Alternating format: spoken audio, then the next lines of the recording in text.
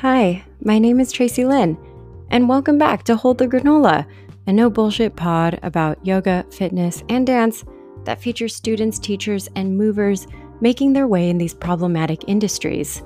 In this episode, we will do a deep dive into shadow work as dancers, with important topics including decolonizing language in belly dance and defining the self outside of our teachers. My guest today is Sahteen. Sahteen is a fusion dancer based in Bordeaux, France. Aesthetically, Sahteen is inspired by the gracefulness and sensuality of MENAHT dances, but also by the boldness and high energy of house dance and dancehall. We unpacked her live performance and most recent protest for the Black Lives Matter movement. My friends, please welcome Sahteen.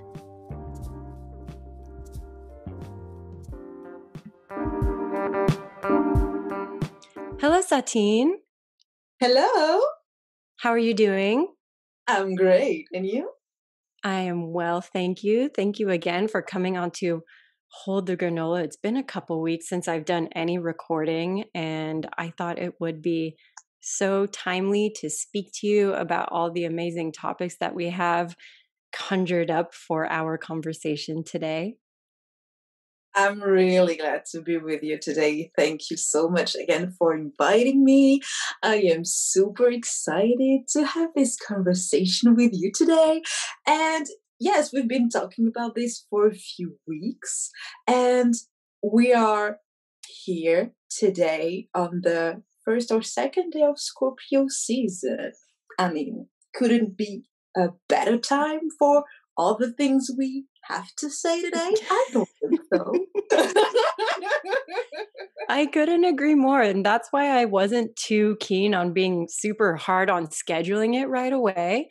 Because yes, it is Scorpio season. This is shadow season. And I know that we definitely wanted to talk about dance and performance arts and the way that these are very therapeutic and bring out our shadow, and they're very transmutive and they're very therapeutic. And I was like, I was watching you perform. God, it's probably been actually a couple months now. It was like a special lockdown show. Yes. And this was like right at the peak of where globally Black Lives Matter was in full effect, and you did you did this amazing piece that was this amazing tandem and co-effort of activism and performance. And that's when I really thought, like, I want to know you more, I want to speak to you more, and that's what really motivated this thank you. This gathering. So tell me about yourself. Tell me about where you're from, where you're tuning in from today, and we'll go from there. Where I'm from, I was born and raised in Dijon, the capital of Burgundy. I've been living there for like 24 years, and I moved to Bordeaux like 9 years ago because I fell in love with this city. So Bordeaux is so beautiful. I just fell in love. I didn't travel that much when I was younger, and I felt like I needed to see something new, experience something new, and yeah, just living my own experience on my own. And I was just like, oh, this is beautiful around here. I'm going to stay. Literally. And yeah, so I'm here in Bordeaux. It was kind of difficult at the first because I didn't have anybody around. I moved with my best friend, and he left like 6 months after we arrived because he couldn't find a job. So I was just like on my own, and it was a little bit terrifying at first because when you go to school, you get to know a lot of people, and you socialize very easily. But when you work, it's not the same. So it was very difficult at the beginning. And people in Bordeaux are known to be, not very open-minded. They stay in small groups and don't go out of this a lot. So it was not that easy at the beginning, but day after day, I've built my own network that is constantly moving because I'm doing a lot of things and see people from different areas and perspectives. So that now that's fine. I'm feeling good in this city, and I do things that are exciting. I dance a lot. I meet lots of different dancers, and yeah, I just love this area of France because I'm close to the ocean. I'm close to the mountain. I'm close to Spain, even though I can travel at the moment. But still, it's a nice place to live. I kind of enjoy it. Yeah, I wouldn't mind being on lockdown in France right now. I would really enjoy that. And we there's no curfew in Bordeaux. A lot of cities in France have curfew since 1 week, I think, and it's not the case yet for Bordeaux. But I feel like in 2 weeks we'll have it because everybody's coming here for vacation, and it's going to be screwed in 2 weeks, I suppose. But anyway. Yeah, that's the thing. The big difference between the European response to coronavirus and the United States response to coronavirus. We never really had a curfew. The only time we had curfews is when protests were popping off and people were like, oh, we're going to beat the shit out of you unless you're in your house by 11 o'clock. And that's why this country is literally a dumpster fire right now. So that's crazy. That's really crazy. I just can't imagine how the climate is in the US. There's so much going on. Police brutality. The president that's doing so many dumb things. I'm like, oh my God. Oh, the orange overlord. Yeah. Yeah. I love that. The man is insane, Sahteen. He's insane. He got coronavirus, as I'm sure you saw. Yeah. Everybody laughed a lot about this, I suppose. God, I'm sure we're so entertaining to Europe. Or is it like watching an episode of Keeping Up with the Kardashians? Kind of. It's kind of. You're like, wow, this is like a train wreck in slow motion. I can't peel my eyes away from the screen.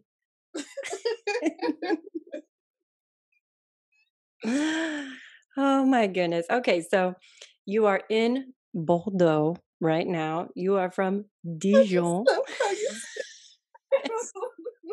It's so cute. I love that. I am trying. Oh my God. I studied French in college, and of course I didn't keep up with it. So the only thing I can do is give my 75% best effort at pronouncing French words and cities and names. You're doing great. Keep going. Thank you. And please correct me at any time.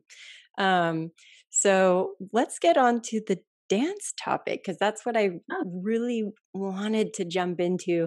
You're really my first dancer that I'm interviewing that is within the community where I dance, or at least the style that I dance. So we're talking about MENAHT dance, which is Middle Eastern, North African, Hellenic, and Turkish. So that's like the grouping of styles that we're talking about, because we're realizing now as we're trying to decolonize our language that we're not going to say tribal fusion. Yes. I can't stand the word tribal anymore. In France, it's not really as evolved as in the US right now, and people are still using it, but everybody has his own pace, so that's okay. But to me, when I hear that, when I'm like, no, don't say that. No. Do you just give him a slap?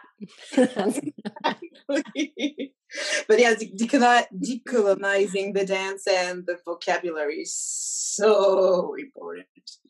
So I'm glad to see that you're doing this effort, and a lot of dancers in the US are doing this effort. So thank you, and keep going.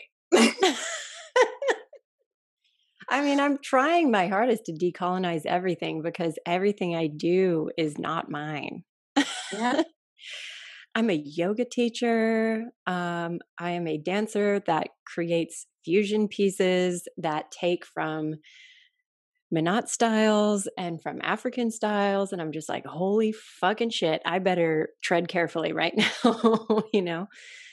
And it's very important to do this, you know? Yeah, it is. It definitely is. And Yeah.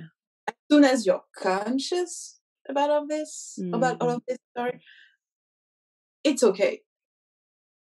You're ready to fumble forward. We all are. So that's fine. yeah. So what is your dance background? Tell me about that. Starting from the very beginning times. The very, very beginning time. I think I was like 14. Yeah, I think I was 14 when I took a dance class for the first time. And it was more than jazz Mm, because I kept watching videos on MTV. At the time, it was music television. yes. Time there were like music videos all day. Oh, it was so good. Take me back. Oh, taking back to the time, absolutely. So yeah, I just wanted to act like the same people I saw on TV because it was so entertaining and so funky and so cool. So I took a modern jazz dance class. It only lasted a year because the teacher moved to another place and it Mm, was too far away from my home and too expensive. So I stopped. Then the second experience I had about dance was a few years after that. It was in high school, the very last year before I got graduation. I got into contemporary dance, mm, and it was absolutely amazing. A whole new world was opening in front of me. mm, So many things about the floor, about new music influence. I grew up listening to pop most mhm, of the time and music from Africa, as my father was a bass guitar player and he had a couple of records at home. And there's this image I keep having in my head is him playing guitar, me around the records he has. And I think I got my passion for music at that time. mm, And yeah, I was listening to a lot of pop music in the 90s and everything. And going to this contemporary dance class made me discover electronic music. mhm, And it was my very first connection to an artist that is close to my heart, which is Pure. And at that time, we performed to two of her songs, mhm. and it definitely changed my life. Yeah. Uh, and yeah, I got this class with a teacher that was going to be an official teacher. And she was telling us so many things about life, about being a young woman. And it was really special. I understand now how special that moment was and how it put the very first foundations of the dancer I am today. Mhm, The second foundations that were established in my dance experience were in university. I followed a dance class that was a folk dance class about Israel in the Middle East. hmm, And uh, when I saw that, I was like, what is that? Let's try. mhm, And it was all dances in circles. You hold hands, and it's all about foot patterns. So lively. So, um, the feeling when you are with people you like and you know a lot, and it's like a warm thing. You're in this mhm. together. It's simple steps. You can follow along quite easily, and it felt so good. So I kept on going to these classes, and the teacher told me, if I wanted to be in the dance troupe that is out of this class. And I was like, yeah, definitely. I love so so I came to this group, and I stayed there for 6 years. The group is called La Luna del Oriente. It's still going today, and it's everything to me. I learned so much in that troupe. We did so many amazing things. There was a whole show about the feminine and the plurality. We worked with a MENAHT troupe and a flamenco troupe, and we mixed. I was already in fusion at that time. I didn't know that, but it was already fusion. Yeah. So we worked on this project for like 2 years. I also experienced for the first time working with musicians. We got connected to a group of people, an association in Dijon that promotes local artists. And there were several musicians from different groups that joined together. We met them.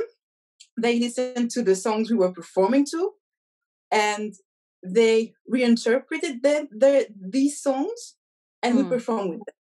So it was completely awesome just to listen to a song that you keep on listening because you're working on it, and realizing that other people can interpret this. So it was just like crazy. Was it improvised? The dance form, was it improvised or was it choreographed? It was choreographed. We learned those dances, and we changed, the setting on stage, and we even changed the steps just to bring something more performance friendly. Because all of these dances are, in circles, and you hold hands and everything. So we just wanted to put them on stage and be creative. So when talking about the Octarian moment with the musicians, so it was that group of musicians that reinterpreted the songs we danced to, and we also created choreographies on songs of another musician. His name is Bancari. I will remember this guy forever because he's amazing. And the feeling was so strong with that guy. I think we worked together for like 3 years.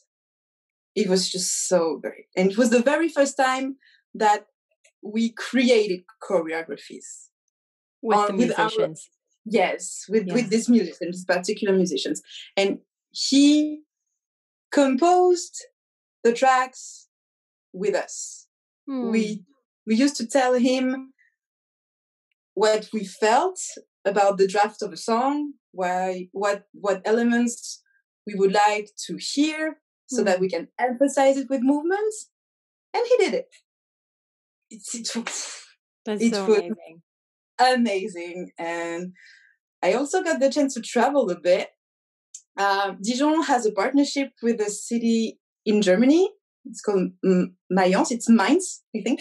And every year, people from Dijon are going to Mayence, and people from Germany come to Dijon. And one year, our troupe traveled, and we performed there. We also performed a lot in the south of France, in the city of Moustier-Sainte-Marie, because the boyfriend of my teacher at that time had his house in this town. He still is, in fact. So it was between spring and summer. We went there, we performed. It was a really small town. It's a really small town. And it was really a particular moment for us. So many memories are popping up in my head as I'm talking. Moustier-Sainte-Marie is a very beautiful place near les Gorges du Verdon. Google that if you like.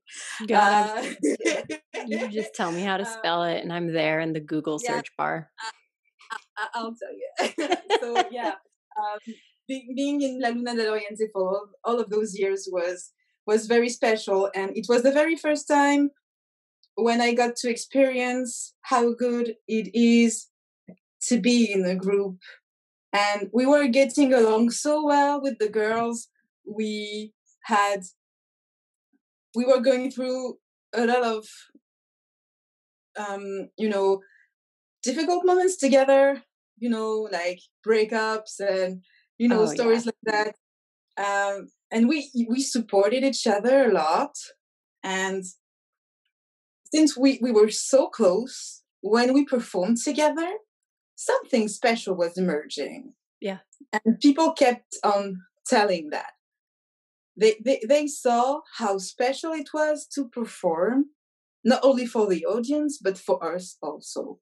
Yes. Because being in that group, creating that environment and experience was truly something special, and I'll never forget that. Mm-hmm. Never. It was really special.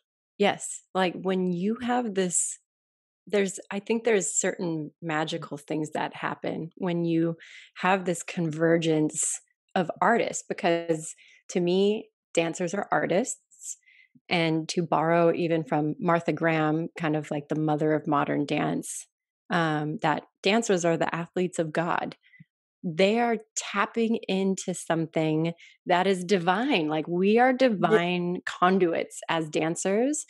And what we bring out is light, it is darkness. And so, yeah, it completely makes sense that people were telling you, hey, what you have here is something very special.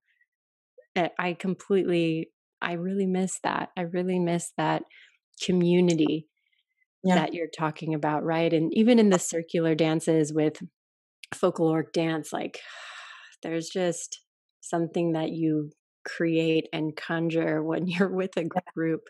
Absolutely. So this ended in like 2011, and then I moved to Bordeaux. So I just left so many things, and it was really painful to leave that group.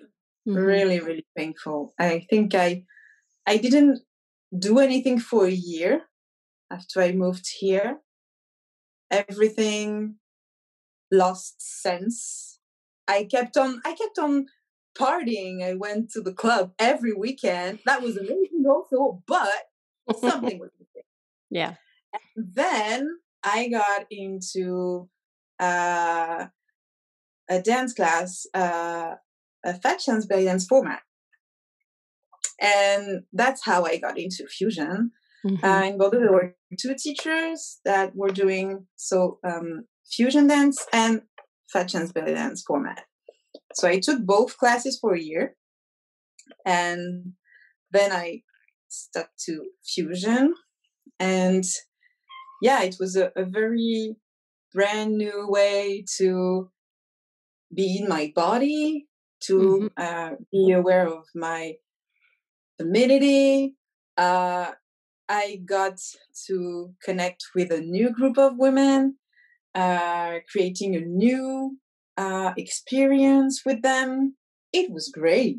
It was great. I learned so many things. And I think everything changed when I went to Italy in 2016. Tell me about that. It was the Tribal Umrah Festival in Viareggio in Italy, and I got the chance to be in the pro track group that was directed by Rachel Brice. And I was like, oh, okay. The first fusion dancer I ever saw was Rachel. And she is some otherworldly serpentine creature from another planet. And my teacher Angélique is a teacher of Rachel, and she admires her for so long. So meeting the person who has taught me so much was really important to me. And I just got into a group of professional dancers, and I was like, okay, I'm the little baby in the room, but hi.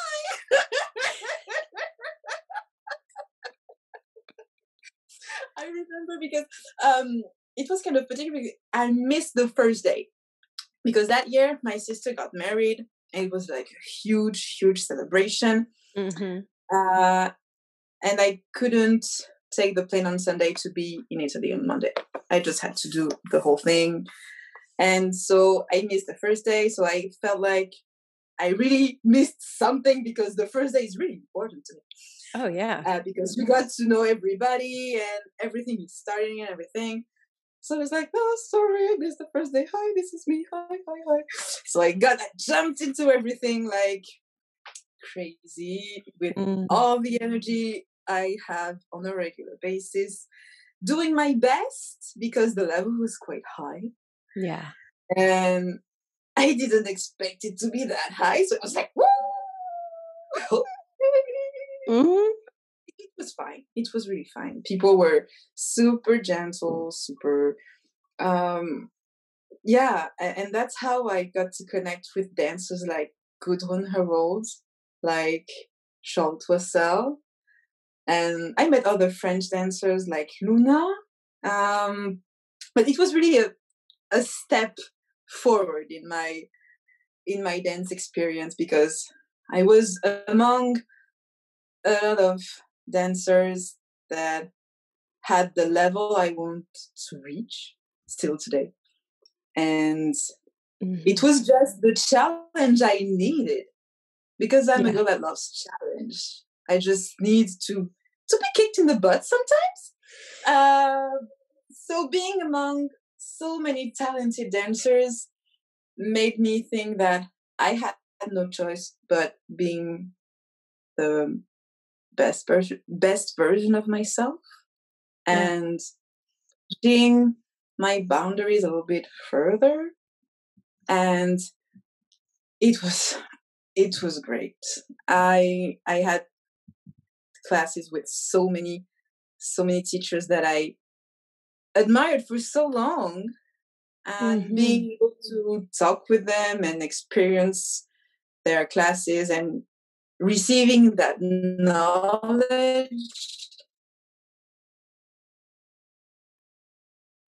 felt absolutely. Yeah. Because for so long I've been. Sorry? I was just thinking, like, it's so good to not be the best dancer in the room. Like when you're around people that have this level of skill, it's like you're going to naturally need to evolve closer to their level because they're going to be the ones asking that of you. And so, yeah, when you're in the room with, people like Rachel Brice and you're like, oh my God, like that's a recipe for evolution. Absolutely. Absolutely. I keep on being surrounded with that kind of people because I feel like this is the only way, as you said, is the only way to go further. Mm-hmm. And I was saying that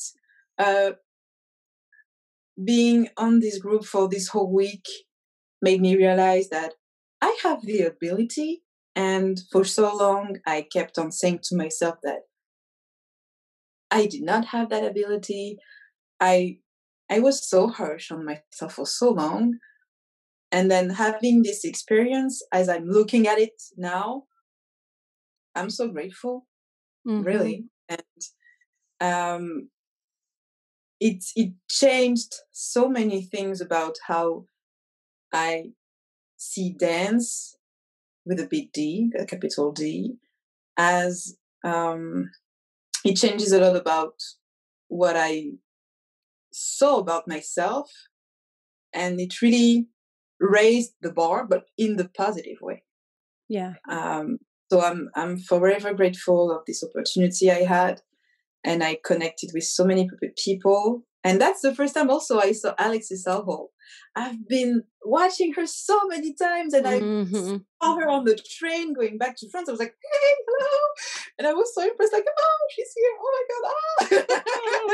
Basically, this whole week was all of this because I had lessons with Mardi Love, with Kristen Adams, with Kay Montgomery, Ashley Lopez, Amy Sigil, so many superstars. And every time I was like, oh my God, she's here. Oh my God, hi, hello, yes, oh, hi. But yeah, it felt so good. And going back to France after this amazing experience made me think that I had to travel, to study, meet people that inspire me. And that's how I got to be outside of France to study. And after that, I went to the UK to meet Alexis Southall and participating into her Juniper project. That felt super great because, I don't know, Alexis has really something special. Yes. I just love her dance first. And I just love how humble she is, how she makes things so easy. I don't know if I'm just connected to her in some ways, but being around her feels so good because things are easy and fluid and natural. It feels naturally to work when I'm with her.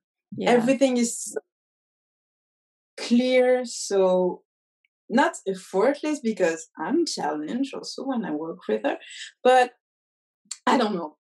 Being on the Juniper project was really special also because I didn't know anybody except Gurun. And I don't know if she had dancer from France before me. I don't think so. But yeah, it was like maybe like the precedent experience I had in Italy, me going alone into a place where I know anybody, but here to create something that is beautiful, that has worth, creating art simply.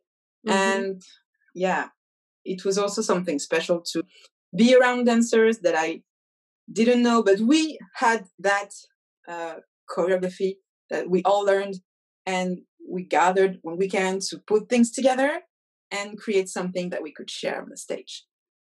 And this concept is really great. Yeah, it felt really good. And I did that also 2 years after. It was last year, in 2019.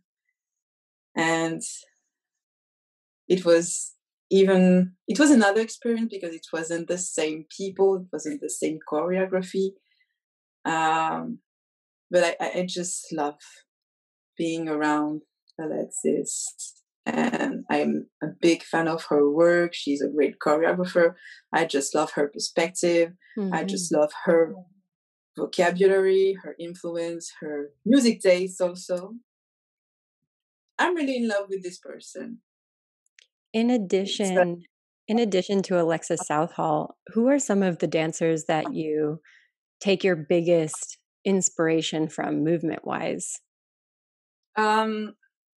There's also the Orchidaceae company. I didn't talk about this experience. I was about to, but I'll do it now. Yeah, perfect segue. Yeah, absolutely. I went to Portugal 2 years ago in 2018 for the Orchidaceae Dance Intensive. I did the first love, so it's a whole week where you study all the influences of the troupe. So you have house dance, capoeira, voguing, whacking, and fusion, and you mix everything. At the end, you're like immersed in the how I say that? You work as the group is working concerning creation and everything. You're immersed in just like in the group. You get they give so much. Those ladies give so much, and it was also another groundbreaking experience for me because I reconnected with things that I had experienced before, like contemporary like hip hop, Mm. but some things were really challenging, like the capoeira class was so difficult for me. That's one of the craziest thing that I love about that collective, I'll just call them a collective, is that fusion of it's like, okay, we're doing dance martial arts, the whacking and the voguing, so these kind of subculture, or at least I just think of the movie Paris is Burning. I love that movie and how it's like this ballroom culture. Like that is such an amazing fusion. And that with the MENAHT stuff, it's like Yes, and their fusion is like no, their fusion is like no other, and they share so much, like everything they have, they share that with us at that time. And yeah, though, so the Orchidaceae collective is a huge influence for me. I fell in love with Vogue and Whacking thanks to them, so I thank them for that, for making me aware of this dance form. Liddle is another dancer that I really love. Ebony is another dancer I really love. Sadira is another dancer that I really love. When I get outside of this little community, dancers like Mark Van Gel, like Sahteen, who are dancehall dancers. Daphne Bianchi also is a dancehall dancer that I really love. Yeah, at the moment I'm really influenced by dancehall because I take a few classes. I've been taking classes like for a year, not regular ones, but workshops on a regular basis, like every 2 months or something like that. I got back into house dance as well. I've been spending all summer having outdoor trainings with local dancers. It felt so good. It felt so good. I felt the need to go further in my dance, being closer to the dancer I really want to be. In fusion, what's the limit that I saw and got conscious about is that there's something really rigid in the posture that start to bother me a little. So that's why I needed to be more like, let the energy flow in the body in a more, how could I say that? With more flow, maybe. Like more yes, with more fluidity, maybe. And I also felt the need to go further concerning my footwork. So yeah, that's why I decided to put the emphasis on house dance and on dancehall, because I feel connected to, no, I mean, I have some sensation when I practice those styles that I don't have when I do fusion. And I just want to put all of those things together. I know it's going to take some time because I'm just starting the process right now. But I don't know, I have this little thing inside. When I'm having a dancehall class, I'm just, in my thing, and I know it feels good. But I also like to do undulations and chest isolation and everything. So yeah, I'll do something. I'll cook something with all of this. I'm already doing that. You're already doing it. Yeah. Yes, it's a process. I know that I have to stir the pot, and it will take a moment, but it's happening. And that leads perfectly to what my next question was going to be, because I know it's very difficult to find your own voice in dance, especially when you feel, so heavily influenced by a certain teacher or certain artist. Like, I have a lot of friends that did, the fat chant style. And you see fat chants, even if they do other fusion things, like you'll see the fat chants in everything they do, or people that are, students of Zoe Jakes or students of Rachel Brice, like you'll see Zoe in them and you'll see Rachel in them. And I'm not saying that this is a bad thing, but it is a process to finding your own voice in dance. And all of these people found, they found their style and they found the way that they're able to communicate what they need to communicate when they are on stage or off stage, right? So for yourself, I mean, you kind of were answering it there, but how are you actively finding your own voice as and I know you feel like you're just now sinking your teeth into this. So that's why I think we timed this interview perfectly. Because this is it, right? It's like you have to be the student and then so please tell me, how are you finding your own voice? I didn't have a particular plan because this question I've been asking myself for quite some time now. I think like maybe after going to Viareggio, probably after having this intensive with Rachel Brice. Before going deeper on that topic, I just wanted to mention something. When I started fusion dance, I had trouble to identify myself as being a legitimate member of this community because I didn't see any dancers that looked like me. Everybody wanted to look like Rachel Brice. I just love her, obviously, because she's just amazing and she brought so many things into the community we all are today. But I couldn't see any brown dancers or any one or two of them. So it was really difficult to me to, have a style containing costumes and everything because I didn't see anybody that looked like me. So when I discovered ebony, I was like, oh my God! Yes! I can do that also! I can wear an afro and have a dance costume. That's okay. And it changed everything. I think it was 2016 or 17, I can't remember. But it wasn't that far. I started the fusion dance in 2012. I've waited like 4 or 5 years to find somebody that looked like me. That's huge. And now I have brown dancers all over the place, and I'm so happy. But yeah,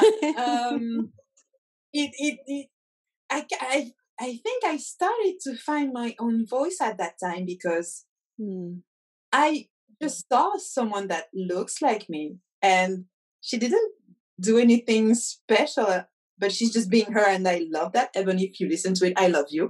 But yeah, seeing her made me think that, yeah, I can do it too. So that's probably how I got into finding my own voice. And it's not an easy thing. And I didn't have a plan that was rolled out on my feet. Absolutely not. But to me, finding my own voice was just listening to the little voice behind my head that kept on saying, Sarah, stick to what feels good to you. Yeah. And right now, having a dance class feels good because I love the music. I can vibe. I can undulate with all of my body if I want. And that's okay. Dancing on house dance feels good. So yeah, I just go back to things that feel good to me. I think that's how you are the most genuine. Yes. Authentic. Yes. I do not think that there's a unique answer to that question, but the most essential part to me is to connect to things that feel good. Because when it feels good, you don't have any, boundaries concerning creativity because it just feels good. So it flows. Yeah. So, yeah, maybe you'll have to search for 1, 2, 3 things, maybe obviously fail, obviously. Of course. Because it's part of the process, right?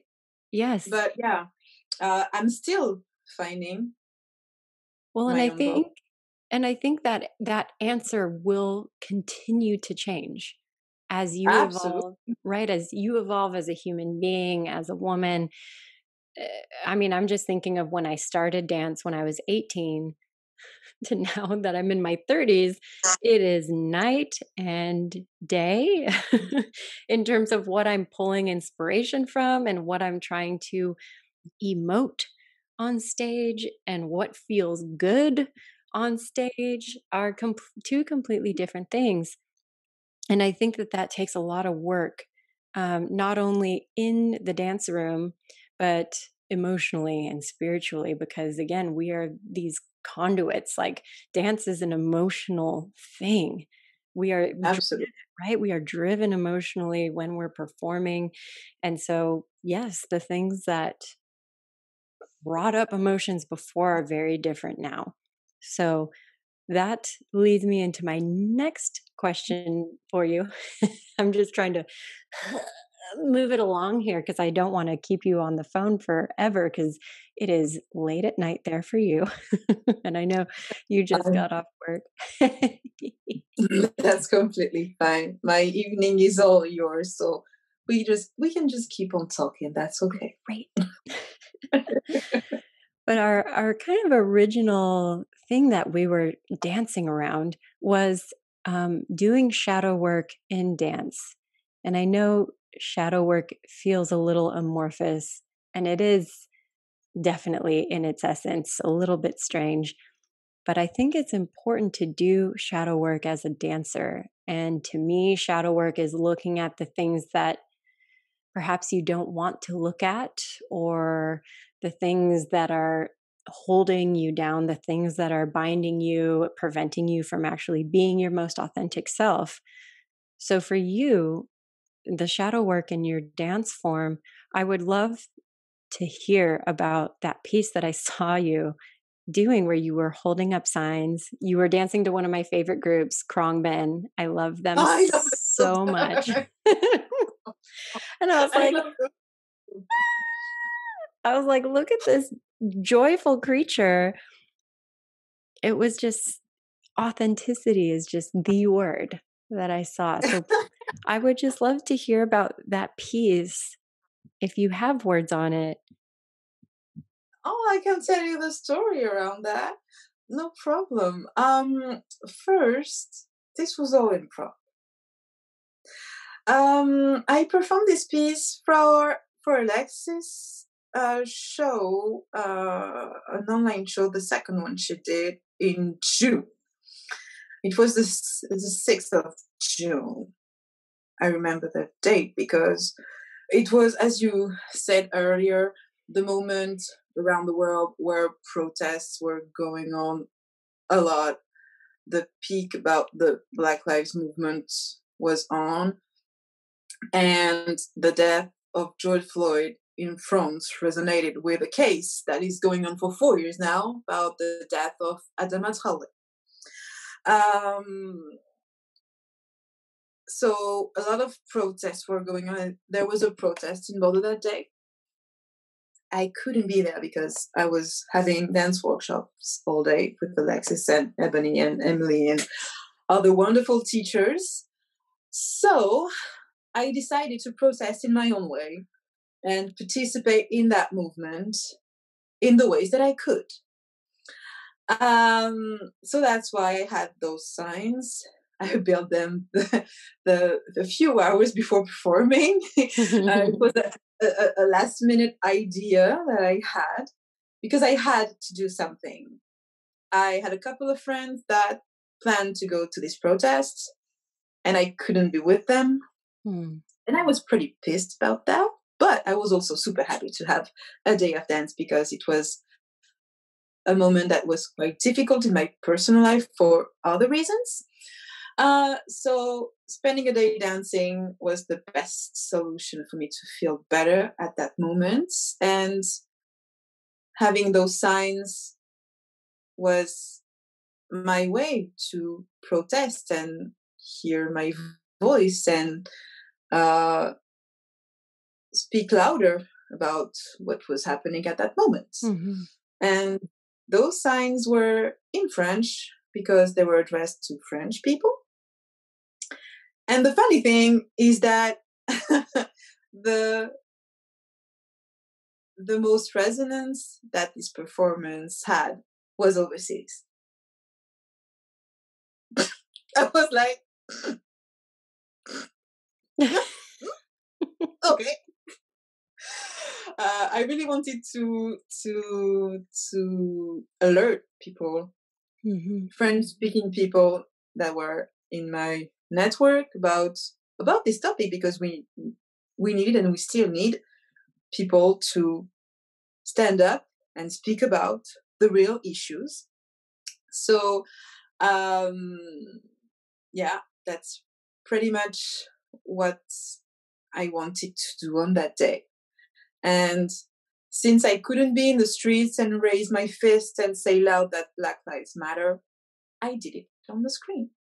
And with the tools that I have, that is my body and movement and how I react to the music that I love. I simply did all the things that I could with the tools that I had.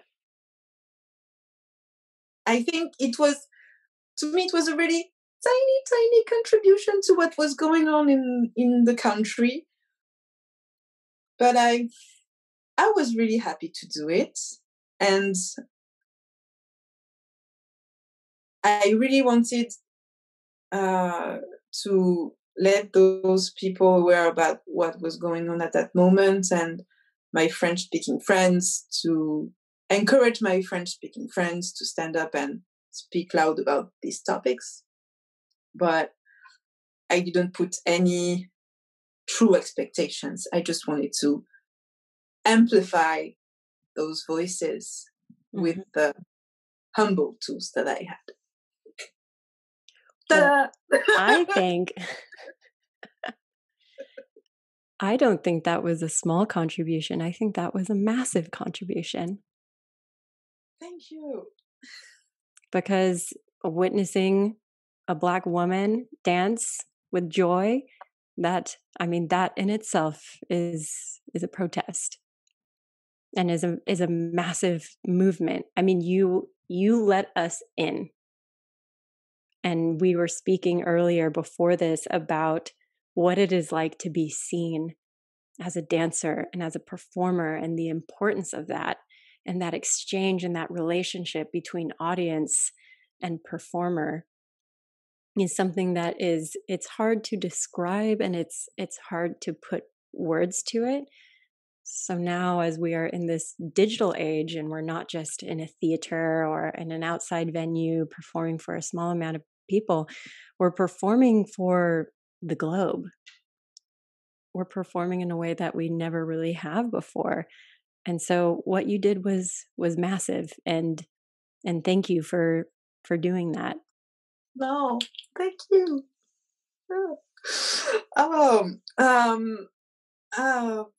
Thank you so much for your words. It's really going deep within. And yeah, I just wanted to do things in the ways that I could. And yeah, I just don't feel that it's huge. I think I never will, but that's fine. I'm just trying. And I'll keep trying as much as I can. I'll try. I promise. Well, I love watching you dance, and I hope you continue exploring dance and sharing it with us, because thank you so much. At the moment, I'm not dancing that much because I'm injured. But I hope to be able to share my love for movement soon. I hope, because at the moment my body is not ready, because I've been experiencing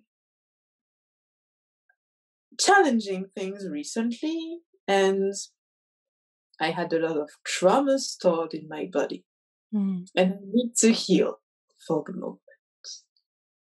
So I'm still enthusiastic about dance, even though fusion dance doesn't inspire me as much as it used to.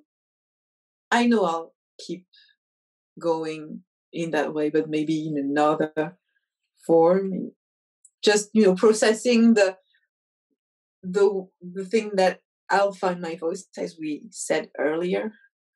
Yeah. At the moment, I'm more inspired in other dance forms, the dance forms I mentioned earlier. But I still love doing Mayas and snake arms. That's fine. Of course. Yeah, at the moment, I'm just a little bit shut down because I need to heal. But I think I'll never stop sharing art with the world, because that's how I feel alive, and that's how life makes sense to me. If I do not dance, I die, literally. Yeah. And even though I'm injured at the moment, I still, noodle a little when I listen to a song. I try to be cool because I don't want to hurt myself more than I'm hurting at the moment. But movement is just part of me. It's just a language that I use to just exist in the world. I cannot find any ways that are more efficient than movement to exist in the world right now. Yeah. And I think it will be for the rest of my life. There's another quote that you just brought up for me when you were saying that, and it's another Martha Graham quote. Of course. But she says that a dancer dies twice. Once when they stop dancing, and this first death is the more painful one.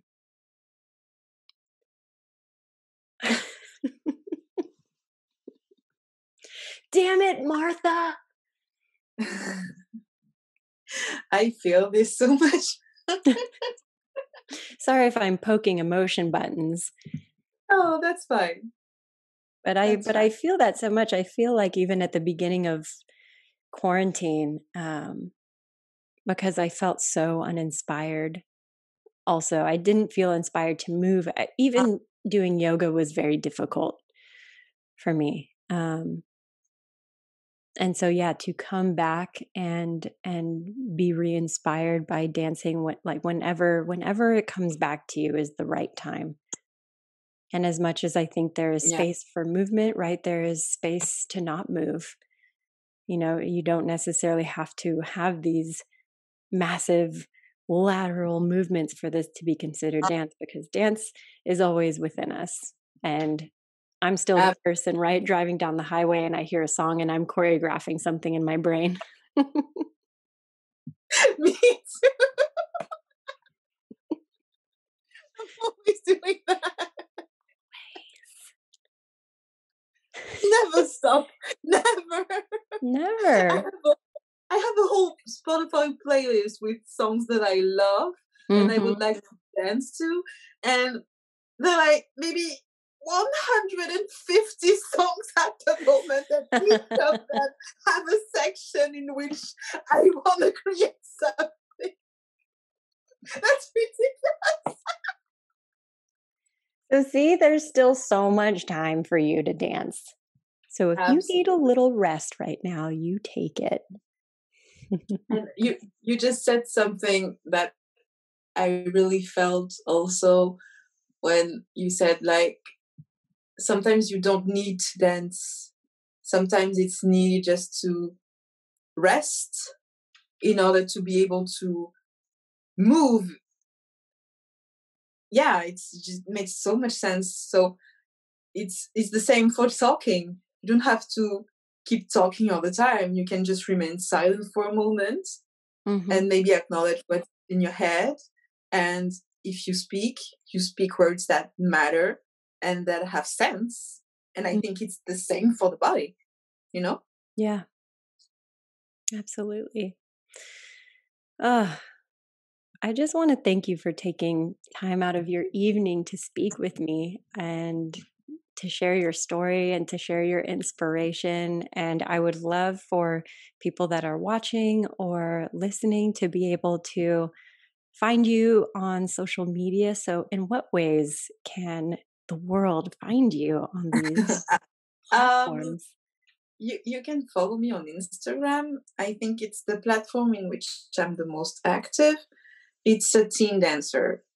I have the same username on Facebook also, but if you want to be like updated about what I'm doing at the moment, I think you should follow me on Instagram. Follow me on Facebook also, but Instagram is the most active platform I'm in at the moment.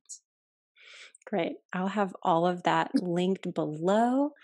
And again, just thank you. I'm just giving you this giant virtual hug. And Thank you so much. I love watching you, witnessing you. And again, thank you for taking time to speak with me today.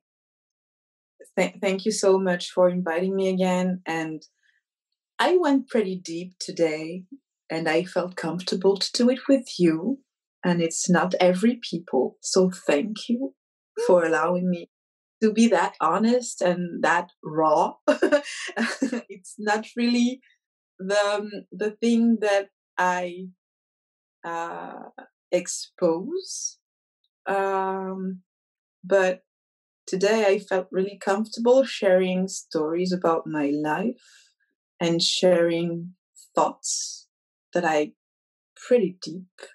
I didn't go into details, but I was just comfortable saying things from the bottom of my heart. So thank you for that.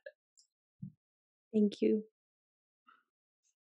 I love you. I love you. I love you. And as they say in France, or as they do, bisous, kisses. Yes, 3 times. Grand bisous. So Merci beaucoup. Merci à toi. And I can't wait to speak to you again. I love you too. We'll talk again soon. Soon, no problem.